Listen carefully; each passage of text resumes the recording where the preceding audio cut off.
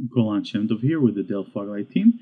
In this video, we'll see how we do JMX monitoring for a server running on Docker. In this case, we'll use Apache Tomcat as an example, but in general, it should work for other application servers in a similar way. This is our build directory. I decided to make things a little bit more fun here.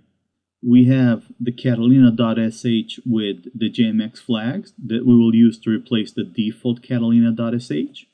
We have the Dockerfile for the build, and I created a Docker Compose file that will be used to launch 4 Tomcat instances. This is my Catalina.sh. The flags here are a little bit different. I'm passing a server host name, and I'm also passing 2 JMX port flags, pretty much passing the JMX port as an environment variable. Then we have the Dockerfile.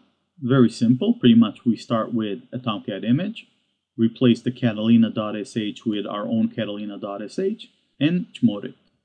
Last but not least, we have our Docker Compose file, given the container a name, exposing ports, and passing the environment variable for JMX port. This way, every container that starts, get the JMX port as an environment variable and listens on that JMX port. We build a Tomcat JMX image, run the Docker Compose up command,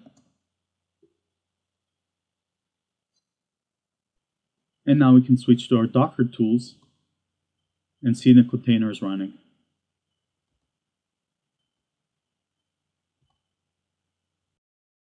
We now move to Foglight, to the Application Servers Administration dashboard, and set up the agents.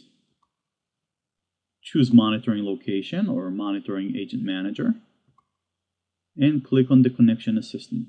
Select the connection type, in this case it's Tomcat, so it's JMX RMI, and give the host and the port. We will repeat this 4 times with different settings. We're going to use the Tomcat model that we have, and just use the default Mbean server group.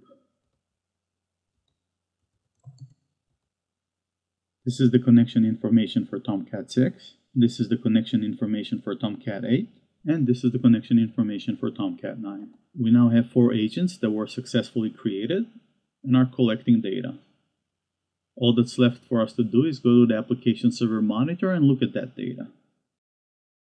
In the Application Server Monitor dashboard, we can see 4 Tomcat server, and we can drill down and see additional information for them.